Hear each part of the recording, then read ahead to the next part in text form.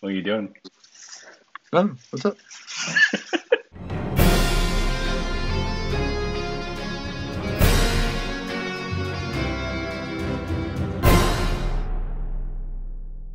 Hey, welcome back to our Stupid Reactions Idiots. I'm Corbin.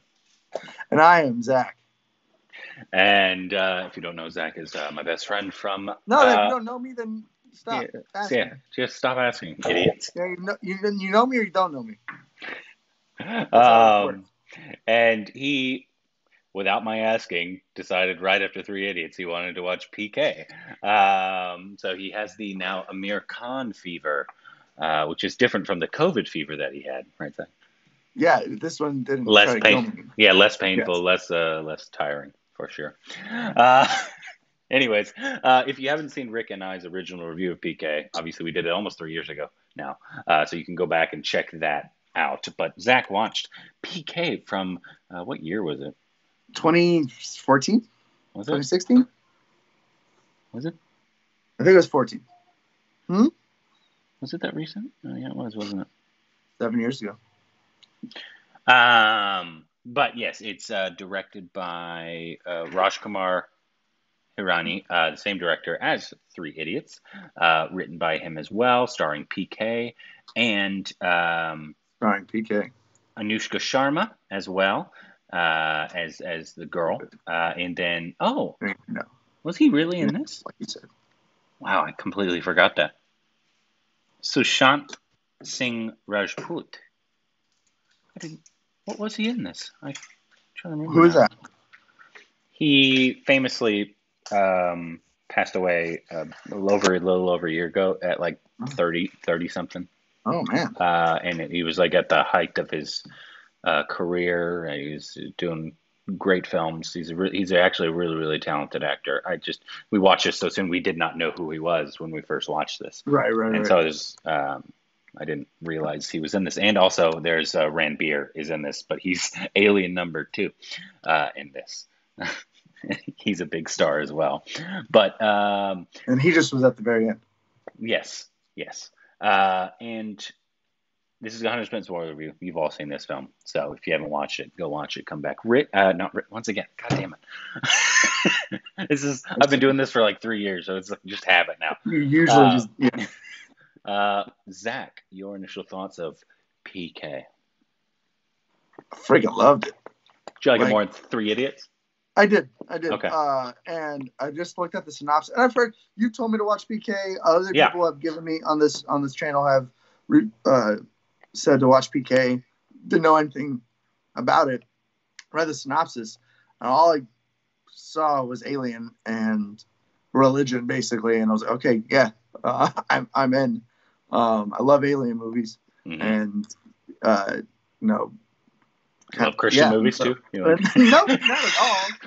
But except Book of Eli is my favorite Christian movie. But we'll talk about that later.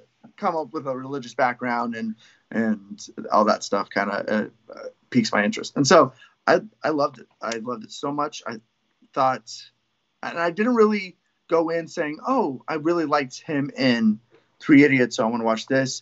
It was just like, oh, another movie that he's in, and I like the synopsis. This really made me appreciate his acting and him being just a character actor for the most part. How different it is from Three Idiots it was. And that it's the same director. Mm-hmm. There were some things that made me, like, after a while watching, I was like, well, they kind of did that in Three Idiots. Let me see if it's... But it just seemed...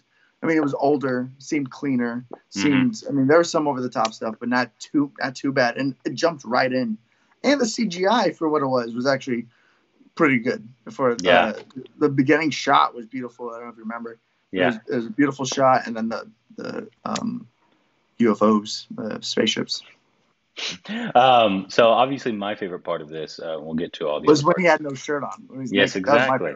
He's ripped. Oh, so good. He's like deceivingly ripped. Like you wouldn't think like he's that. And he had his shirt off in Three Idiots, and I even said, I was like, he looked better ripped. He would look better ripped, is what I had in my mind. He's like, he looks like he should be ripped. And this one, I was like, yeah. Was the whole concept of the film itself of not like basically taking all the world religions, this guy who's an alien, not from here, trying to figure out what is going on? What is the right one? What, and then he kind of just gets hit in the face with the hypocrisy of them and all that kind of stuff. So yeah, what'd you think about the whole? No, I thought it was a beautiful way to do that. Mhm. I think this is how kind of religious movies should be. I mean, a lot of the Christian movies we grew up in, I've seen only a few forced. It's heavy-handed, it's preachy, and it's also terrible acting and just really Kirk Cameron, greatest actor of all time. just not good movies. They had a very heavy, especially for that culture too, as far as I know, but a very heavy source material. I mean, best way to say it. And they took it and made it very innocent and very just like question it. It reminds me of my 4-year-old going on 5 who asks all these questions and is still new to the world, still trying to figure out things. That's what this reminded me. It was like he was like a grown baby, a grown toddler trying to, grasp everything real fast, and he didn't have a parent to kind of like slowly teach him. He had to just figure it out. And then just the way they're like, hey, where's God? I've asked God these questions and he hasn't given it to me. Or, I need a refund because I asked him for something. I gave him money and he hasn't given me back. And just he's very logical, which is very a kid thing to point of view. And then just all the way to the end with the wrong number and realizing and how innocent he was. He didn't blame people. He didn't go straight to kind of like how we would is like, it's the people that are the issue. The people are the problem. He's like, no, it has to be someone pranking. It has to be another God messing with them. Because if God's supposed to be a father, he would take care of his children and he would be a father, not, this demanding or this rule kind of forcing deity that is being shown. And so I thought it was amazing. I agreed. Just someone who grew up in the church, like you constantly kind of like rethink your faith and rethink what you believe in. And that's kind of the position I'm in, where I still believe in what I believe in and what I've always believed in, but it's gone away with like, religion's the issue, church's the issue. And people just or the money in the church as well. Money and then just blind faith. And just blind faith. And I see, even though it's different religion and different, and they do mention Christianity, which is big here in the States, but they still have that same mentality of, you have to give money for certain things, or you have to do all these things to get God's, favor or get into heaven or repent, and then things that are just bullshit. And I thought the way they said it, because you could have easily just done a sermon of just like how wrong these people are, but they did it in a way where it makes you think. It makes you more just like, that is an interesting point of view. That isn't a clever way to kind of trick people into questioning what they're doing. And they went over most religion, because actually there's like every world religion is in it. In one city, I think he went to a church, a mosque, a temple, all that. So it's obviously the predominant one is Hindu, is the predominant religion, then Muslim, then Christianity, especially in South India. There's a big, because the Portuguese, I believe, conquered them a while back, and they brought the Christianity to that region, and then obviously Buddhist as well in the north, and then they actually have a huge atheist population in India as well. So they kind of bring them all in the film, obviously, even though they were predominantly focusing on Hindu, because that's the main right one. Did any of that like confuse you? Because obviously we didn't grow up with a lot of Hindus around us. No, we didn't. I think we had one kid in our class at high school I was friends with and kind of talked to him a little bit, but it didn't confuse me. I kind of knew of that there were big differences, but I think, what combines them? They're all different practices, all different faiths, but it's the same thing of like, I have to do things to earn the deity, the God, the whoever, favor or grace. I have to do all these things, and it's all in this, in every religion. In every religion that was said in the movie, that there were different things. Like, I didn't know about bathing yourself in milk or bathing, I didn't know about that. So that was interesting. But it's not as far out there as it seems. It's not different than, having to go to a priest and repent, or, feel like you have to do this whole baptism thing to go to heaven kind of thing. And it's the same concept that is across every religion. So I really liked, so it wasn't too confusing. It was just stuff I didn't know. One of my favorite scenes was towards the end when they were actually all in the courthouse, and it was the whole questioning each. I thought all the actors did really well, and I thought the whole concept of it was great. What did you think about Aamir's acting in this one? It was so good. I mean, it could have been more over the top. He was playing an alien. Mm-hmm. And then I do hate my Western mindset where it's, he's an alien. He's a buff alien. He's only has superpowers. Why did that guy just take his remote control? He could fly, right? And it's about an alien talking to a reporter. Very Superman Lois Lane. And so I have and I'm a huge Superman fan. For people who don't know me, I named my son Clark after Clark Kent.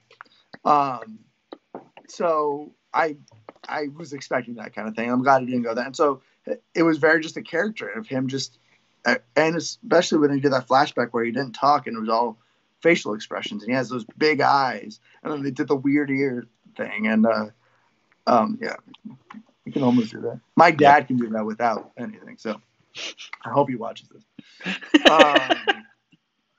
He got big ears then. And so I just thought he was really good and really appreciated. Like, I liked him in Three Idiots, but this really kind of just showed his range, and he could have easily been more over the top, more alien-y, but he was a realistic version. Yeah, the next ones you should watch for his performance, not really, even though the films are good as well. But my favorite performances of him are probably, let's see, Dangal. Okay. I liked Lagan a lot. Rang de Basanti is another one that's actually really, really good. Okay. And then I think there's another one that I'm forgetting. And there's a bunch we still haven't seen as well. But in terms of if you want like more of his like really, really good performance, like Dongo's, like he transforms his body and it doesn't even look like Amir Khan because he becomes like a wrestler. And there's actually a video. You don't watch it because maybe we'll react to it since you're an Amir Khan fan now. You get to see his transformation from being normal Amir Khan to like a behind the scenes. Yeah, so he kind of filmed himself in his whole transformation. It was really cool. The other actors, Anushka Sharma. Obviously, this is just the main love interest. What did you think about her? I loved her. She's a big actress. I loved her a lot. I loved her hair. Mm-hmm. I like short hair. I thought she did really well. I thought, because she was more than just a love interest. She had her own, and I liked how it started off. I mean, basically with her and showing, because it said 6 months later after seeing this alien come on Earth, and then you're following her love story, and so it's almost, I always felt like it was a different movie, but it was important to show, she falls in love, she meets a guy, but because of their different religious backgrounds and cultural backgrounds, they can't be together. Sorry, I just remembered who he was. He was her original love interest. Sushant, the guy I was talking about in the beginning. Oh, so he was the guy that she. I think the original. Sarfraz. Yes. Oh, he died. Yeah, he died. Yeah, last year. Yeah, he has some really, really good films that you could get. He was really good too, and he was at a small part. Yeah, and I really liked him. He has some really good films I could recommend you. But it was almost like a Heath Ledger situation because it was a suicide, and so it was mental health that he was dealing with. It was almost like a Heath Ledger kind of, because it was way too soon, and he was like at the peak of his career, and it was extremely sad. That's so sad. But yeah, he was really good, and I just saw 10 minutes of his performance. That's who he was. All the acting was really good. I I really liked her. I really did. I thought she did an excellent job of, not just playing a love interest. She played someone who had showing that background of kind of being in that religious family and having those issues, and then her dealing with that, but then also trying to find that story and be, trying to find her, job and stuff. And so I really liked her acting. I really liked the guy that found him. Which one? The guy that originally found, not the one that stole his amulet or whatever, his remote control, but the guy that found him and kind of took him in and took him to that brothel, so to speak. I really liked him. I thought he was funny. I thought he was a good kind of like over the top. Sorry, the son just woke up. Don't be. Aw. Say hi. Hey, buddy. Hi, Leland. Yeah, Anushka Sharma is actually a really, really talented, well-known actress, and she's actually also really well-known for acting, but also what she likes to produce. She produces some really edgy, and she's also a big fan of horror as well. So she has a film called NH10, which is basically her trying to escape from murderers. Murderers. And then she has some other horror films. She's in the film that I told you about in the Three Idiots review. It's Dilda Haknadu. Dilda what? Dilda Haknadu. It's Priyanka Chopra, Ranveer Singh, Anushka Sharma, Anil Kapoor, so many people. That one is a big, fun family rom-com. That one will leave you feeling good in the end. But yeah, she's in that one as well. But yeah, I like her. Yeah, I really liked her. And I liked her emotional performance as well. Like when she was drunk, and then she started thinking of her first love, and just the transformation from like just having fun drinking and then being sad. She was really good. It's okay, buddy. What do you think about the songs? I love the songs. I think I like the songs more in this one. Again, kind of knew what I was getting myself into a little more, I think. But it's similar. It's a similar vibe to Three Idiots for sure. It is, and it's but I liked all the songs. I really liked that one where because I also like the dancing when he was in that village with that guy. Bye, Leland. He was mean mugging me the entire time too. Yeah, he was. I was getting pissed. And I said dildo in front of him. I hope he repeats that. He can't hear you. Oh, yeah, that's right. I forgot. Now I just looked ridiculous. I embarrassed myself in front of Leland. The song in that village when he didn't learn the language yet. So he was with that guy that I like. And they had that dance, and he was all... I like that. That was my favorite song. But I liked all the songs. I like them more. Yeah. And I want to make sure we talked about everything. Yeah. Anything else you want to say about this one? Now, no, I loved I'm a sensitive guy. Now, I've watched y'all's, reviews, and I know how sensitive Rick is and how much of a robot and down inside you are. I'm somewhere in the somewhere. I didn't sob. Rick sobs a lot. It sounds like. Yeah. Depending on the film, get emotional, teary-eyed, and the scene towards the end where they're having the big calling the embassy and trying to get the first love interest, the dude, and when she said, sorry, I had a wrong number, and just how that tied in all together, what Tipsy was talking about, and then what she was feeling. It was like just this beautiful moment. And if it was an American film, she would have left their dude and went with Tipsy, and he would have stayed, and it would have been that bow. And I'm glad they didn't go that way at all. I'm glad glad it was a little coincidence, like, oh, you read the wrong note, and that's why you haven't talked to me in kind of like really, that's a little silly. But I get it because they were already had that wrong number in their heads, both of them, and so of course they wouldn't chase after each other. But I did like that they stayed with that love story and had him go somewhere else, and then he had all her voices, or all her her voice taped, and she heard all that. I like that part. I like that part. Have you cried in an Indian film yet? Can't remember. Yeah. No? Which one? Have I cried in an Indian film? Which one? Yes. I mean, I cried. Yeah. I love Lunchbox. Oh, yeah. I get that. Right away. Lunchbox. What's your favorite? You've seen about 15 or so, I want to say now. What's been your favorite? It's 15. I keep a log, and it's 15. Okay. Yeah. What's your favorite so far? It's getting hard to pick one. Mm-hmm. Originally, let's say not like the best film, but like your favorite, your personal favorite. Doesn't have to be the best film. I go straight to Hamlet. Header, yeah. Header. I thought that was just an excellent produced film. Yeah. Very well done. What was a movie that I really liked with Irfan? Because I love Irfan. So besides Irfan, who's your favorite actor though?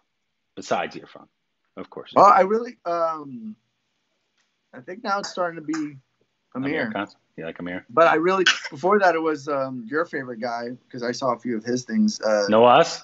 Nawaz. I was liking him, just performance-wise. I'm in love with Irfan.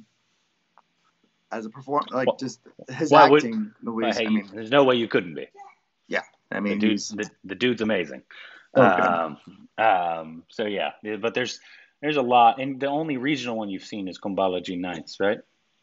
Yes, and I really like that. That was a good one. Yeah, that's. Is that the only? You haven't seen Super Deluxe yet, right? No, I saw. What was that? Love? Huh? No, Marriage Story. No, not Marriage Story. Oh no, you've seen two. Yeah, Great Indian Kitchen. You saw Indian Kitchen, those are both Malayalam films. We need to have you review a Malayalam film. I don't know why we never had you review either of those. Have I not reviewed any of those? Okay. No, I want to review, if I could choose, if I had to say. You don't. Kumbali Nights. Yeah, Kumbalaji Nights. That's basically has one of my favorite actors in it. Is the guy at the end with the mustache. His name's Fahad Fasil. He's an incredible actor. That was a good movie. That was a great. That's one of my favorite movies, just in general. But yeah, we need to, because if you haven't seen Super Deluxe, I think you'll really enjoy Super Deluxe. That film, there's a sci-fi element to it almost. Not real. It's not I wouldn't classify it as a sci-fi film. And I'm not going to give anything away. Yeah, but I hope so. It's different. It's very different. And I really enjoyed that film. So we'll see what everyone wants you to watch next. And you've only seen Ranveer, and you've seen Ranveer in one film. You've seen Shahid in one film, I want to say. Shahid is Heather. Ranveer I guess this is just one. I'm trying to think. Yeah, I guess it was just one film with.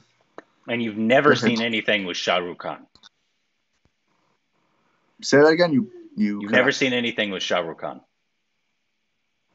No. He is probably the biggest star in the world.